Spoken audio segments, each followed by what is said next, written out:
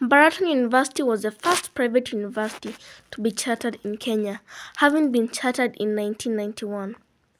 It offers more than 50 academic programs, including BSc Nursing, one of its pillar programs. Because of a period of mismanagement, whose low point is the current administration, Baraton University is facing imminent death. While it's a private university, Baraton offers education, which, as you well know, is a public good.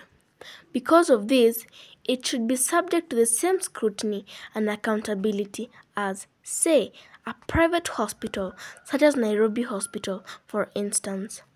And that's where the media should come in. As U.S. Supreme Court Justice Louis Brandeis said over a century ago, sunlight is the best of disinfectants. Without further ado, the following are some reasons Baraton offers an excellent case study in how to kill an institution. The Vice-Chancellor of Baraton is one Philip Kimeli Mayo, apparently a professor. If we do an internet search, however, using a platform such as Google Scholar, not more than 2 of his papers emerge, none of which he appears as the principal contributor. Then again, people who know him right from his village claim he forged his papers. Can the media and CUE confirm the qualifications of Philip Mayo, carefully trace his academic journey right from primary school to professorship, and his publications against CUE requirements for a professor? University vice-chancellors should be excellent fundraisers. Professor Laban Ayiro, for instance, the Daystar University Vice-Chancellor, in 2021 raised an impressive 67.5 million towards the construction of the School of Nursing. On the flip side, Baraton University Vice-Chancellor has zero fundraising experience or skills and has not brought a single shilling in terms of grants. The Baraton University farm, for all practical purposes, is dying and dead. The cows that belong to the university are embarrassingly thin and emaciated. Meanwhile, the Vice-Chancellor is keeping his own cows on campus. In a clear case of abuse of power, he has boldly engaged a staff member, Mr. Kosgei, to attend to his very healthy and happy cows. A worker who is on payroll to work for the university, not to attend to the VC's personal businesses. The University Administrative Board, the body tasked with running the day-to-day affairs of the university, is like a family club, something like a chama. About a third of the membership are spouses. These include the finance officer and Director of E-Learning, the Human Resource Manager and Director of Quality Assurance, the Registrar and the Director of Public Relations, while the Vice-Chancellor is also an in-law to the Manager of Auxiliary Enterprises. One wonders whether there can be an accountability and independence in this corporate environment. Unfortunately, the University Council is obviously complicit. At least half, approximately, of the members of the University Administrative Board are serving in an acting capacity. Some, such as the Human Resource Manager, have been acting a capacity for about 5 years.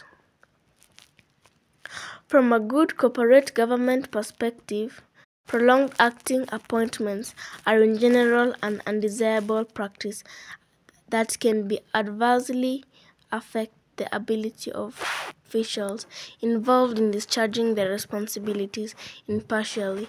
This is especially so considering these officers are beholden to the Vice-Chancellor, not the University Council, for the continuation of the acting appointments in political patronage is a key department at Baraton, not competence or qualifications. When students walked out on the wife of the Vice-Chancellor because of her poor teaching, she was appointed to the Quality Assurance Office, the very office that should guide faculty on how to teach. And because political patronage is the guiding factor in recruitment, Baraton has paid up to 15 million as penalty to KRA for certain omissions that competent officers should have avoided. Clearly, the way to sink a university is to redeploy staff members anywhere, whether for reward or punishment, regardless of the areas of specialization or years of practical hands-on experience.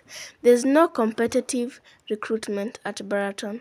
Vacancies are not announced, even to SDA churches, yet Baraton is a church institution. As a pointer, you can ask about the recruitment of the head of Baraton FM station, as well as monitoring and evaluation officer at the Department of Quality Assurance, who was appointed to a crucial position that deals with quality, yet has zero university teaching experience. If you want to kill a university or any institution for that matter, ensure you make appointments to unqualified crones and henchmen. The University Council knows and has discussed the issue of construction budgets being exceeded by as much as 500%, an occurrence that suggests high-level corruption. Yet to date, no head has rolled. There's a suspicious obsession with fancy gates and other building projects, even when academic institutions the world over, because of technological advancements, are going slow on brick and mortar. Then again, these construction projects are proceeding in an opaque manner, without any public display of contractor details, as is the standard practice in many institutions. What is the university leadership hiding? Baraton is battling several court cases and some more in the pipeline because of a leadership hell-bent on witch hunting and fighting petty wars with very junior staff. There's a climate of fear and Moi-era espionage. One court case even involves a private telephone conversation. You can ask about the case of Asaro Rotich. The way to kill an institution is to engage a leader who is insecure and who fears even his own shadows. Then again, Baraton is witnessing an unprecedented level of big man syndrome and messiah complex. For instance, the administrative board cannot convene if the vice-chancellor is out of campus. Important decisions cannot be taken. We doubt if the vice-chancellor has ever gone on leave. A student called Raphael is serving a suspension. His offense is that he's an administrator in a WhatsApp group where a different student posted an insightful message. Never mind that even the committee that had his appeal cleared him of any personal wrongdoing. The vice-chancellor must just have his way. What does it take to be a member of a university council? A university council, in our humble opinion, needs people with extensive academic experience and exposure, an excellent mix of skill and proven experience in leadership and management. With all due respect, it is time we asked ourselves if a university can be effectively run and governed in this century by a council where pastors exercise absolute strategic leadership. Again, let us honestly ask ourselves if a council member can be impartial if he enjoys employment favors from the vice-chancellor. But sadly, that's the case of Baraton. The appointment of Mrs. Marundu is just a case in point. Because of a systemic mismanagement, quality of learning is at an all-time low. For instance, whereas nursing graduates from Baraton would pass more than 90% rates in their board exams, today the pass rate is dangerously dancing about around 40%. The leadership of Baraton paid some millions of money, ostensibly, to compensate squatters who had settled on captured land. This payment, according to plausible accounts, was unprocedural and went into the pockets of some university officers. To buttress this argument, around the time of this payment, the university made some suspicious transfers, redeployments to officers who, according to the account we have, were not comfortable approving this particular payment. One of these is Mr. Amos Mole, the then finance officer.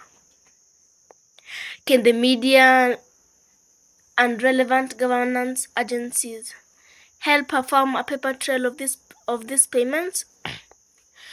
You may think we're writing all this because we are fighting the university or its leadership. Far from it. We can't fight the very hands that feed us. Instead, we are doing this because we love Baraton more, probably, than even the average worker.